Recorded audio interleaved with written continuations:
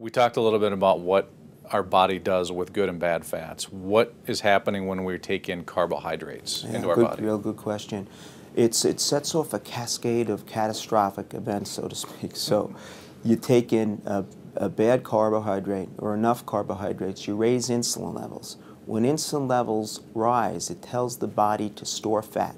It also promotes the deposition of cholesterol and fats to be deposited within our arteries. It also increases inflammation so that the arteries become sticky to adhere the fats to the arterial wall. So it's a real cascade of catastrophe when we're taking in too many carbs. And then some people will say, well, there's some carbs in fruits and some in vegetables too, so how does that play into that? Right, I mean, you do have to watch certain fruits. Okay. We like to say that the berries and certain apples, peaches, plums, are the low glycemic, low sugared fruits, particularly berries, and they have the highest antioxidant content. And most vegetables other than peas and carrots and corn are generally fine. But you're right, you still have to pay attention to the types of fruits and vegetables.